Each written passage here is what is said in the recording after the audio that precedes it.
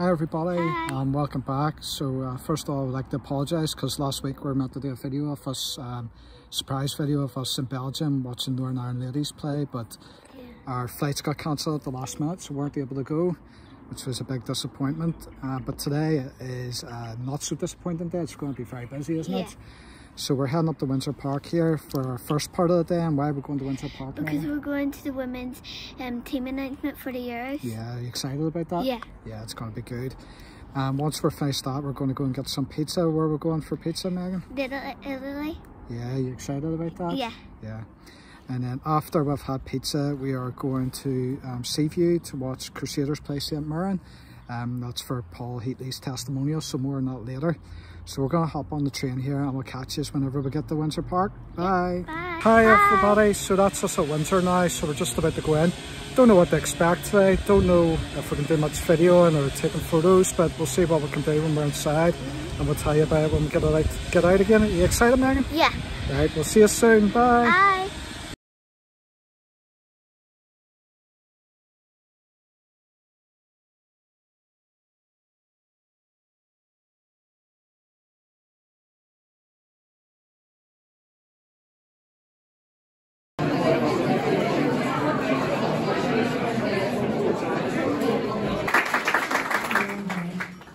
Nobody gave us a chance, but we're changing the game. We're making history. This is our dream, a new dream, an unstoppable movement. Now you can see us, you can be us. Watch us rise. We have got what it takes, and we'll always give our all. We battle with passion for every ball, and we're only just getting started. Meet your Northern Ireland squad for the UEFA Women's Euros. Jackie Burns, Becky Flaherty, Shannon Turner, Kelsey Burrows, Ashley Hutton, Abby McGee, Sarah McFadden, Rebecca McKenna, Julie Nelson, Laura Rafferty, Demi Vance, Rebecca Holloway, Nadine Caldwell, Julie Andrews, Chloe McCarran, Marissa Callahan, Louise McDaniel, Rachel Furness, Simone McGill, Caitlin McGuinness, Kirsty McGuinness, Lauren Wade, Emily Wilson,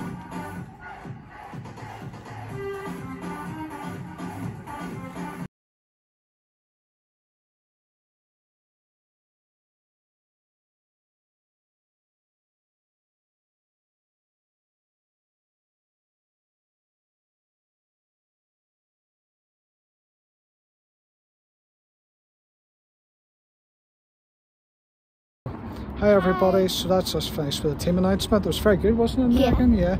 So they had a wee video showing the players who have been selected to play in the finals for Northern Ireland.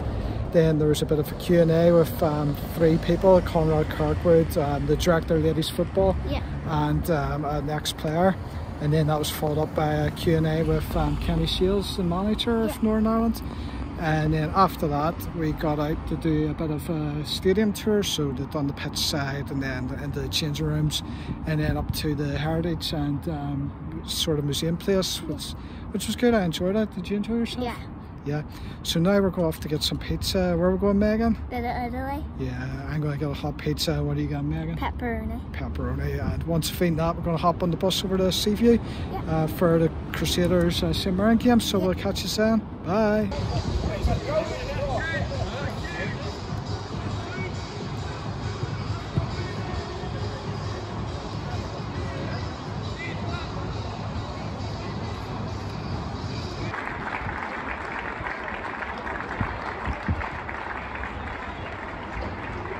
Ladies and gentlemen, we're here this evening to celebrate the time that Paul Heatley has spent so far here at the club. A man who has scored 412 goals, 412 appearances, scoring 190 goals, including 123 assists. Can we all be outstanding and give a warm round of applause to Paul Heatley?